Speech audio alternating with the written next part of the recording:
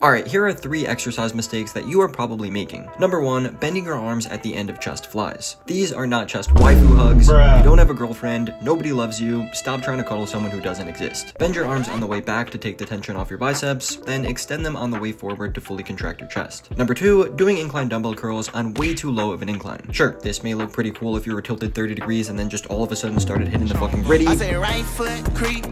But in reality, all this does is place your shoulders in an uncomfortable position, causing them to roll forward at the bottom. So instead, bring the bench up to around 75 degrees and curl the dumbbells outwards, keeping your elbows locked in place, with the option of attaching a small bell to a wheelchair that you can jingle when you get upset. Finally, number 3, single arm lat pull downs. Too many times I'll see people leaning forward at the end, and not only does this remove tension from the lat, it also puts you in a rather controversial position that I highly recommend not doing in public. Remember, we are training back, not throwing it back, so keep that spine upright, or something else might be. What do you mean by that?